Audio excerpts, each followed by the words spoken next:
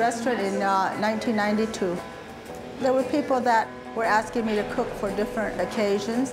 They just kept asking, so finally I thought, well, maybe there'll be a market for the kinds of food I knew how to cook with fry bread.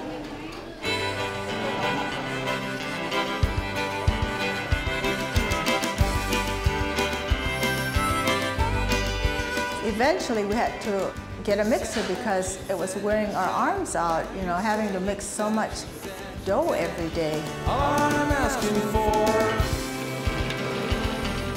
fry bread. Most Indian tribes have fry bread of some sort, but they all have their own versions and they're all different. The basic recipes I learned from my mother, but then I worked with them and kind of refined them a little myself.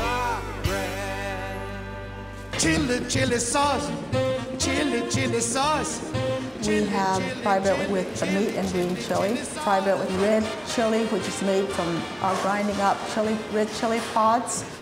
You got to eat them beans, boy, you got to eat them. And then, of course, the fry bread with the beans. The beans is the main food on my reservation.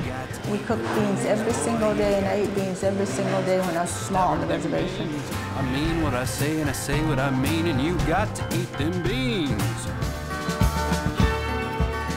Everyone has their own favorite.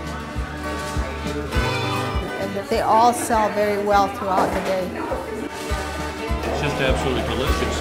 They cook from their soul. They know what soul food is. This is soul food from your soul. This is what it is right here.